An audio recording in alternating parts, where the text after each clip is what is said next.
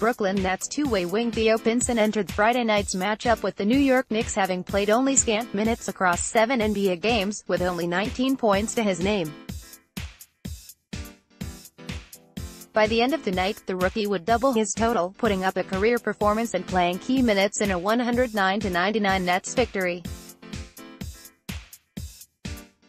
Despite riding the bench and not playing any NBA minutes since January 11, Pinson stepped onto the court and dropped a career-high 19 points, 5-11 FG, 3-5 3PT, 6-6 FT, chipping in an additional 8 rebounds, 2 assists and 2 steals in 26 minutes off the bench.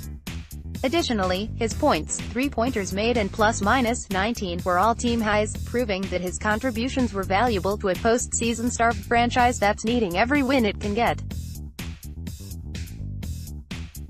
Check out some of the former Tar Heels highlights here. Currently 6th in the Eastern Conference at 27-23, the Nets are striving to make the playoffs for the first time since the 2014-2015 season. The road ahead may be difficult, however, with backup guard and super sixth man Spencer Dinwiddie, 17.2 points, 5.0 assists, dealing with a ligament injury in his right thumb which could potentially threaten his ability to play for the foreseeable future, depending on whether or not he has surgery. Undermanned and needing minutes from a serviceable backup guard, Pinson could be the man to fill in that role.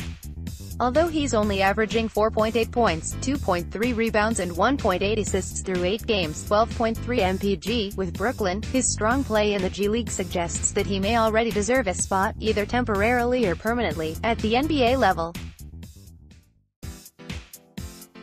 In 21 games for the Long Island Nets of the NBA G League, Pinson is sporting averages of 20.1 points, 5.7 rebounds, 6.8 assists and 2.9 three-pointers per game, leading his team in various categories: scoring, assists, three-point shooting, and starring as a nightly triple-double threat.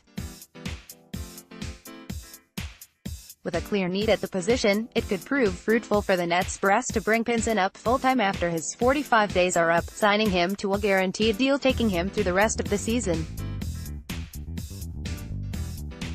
Deal or no deal, minutes or no minutes, there's one thing that's for sure: Pinson will be ready. Next, Tar Heels defense turning the corner. For more coverage of Theo Pinson and other former Tar Heels in the NBA, check back in with Keeping It Heel.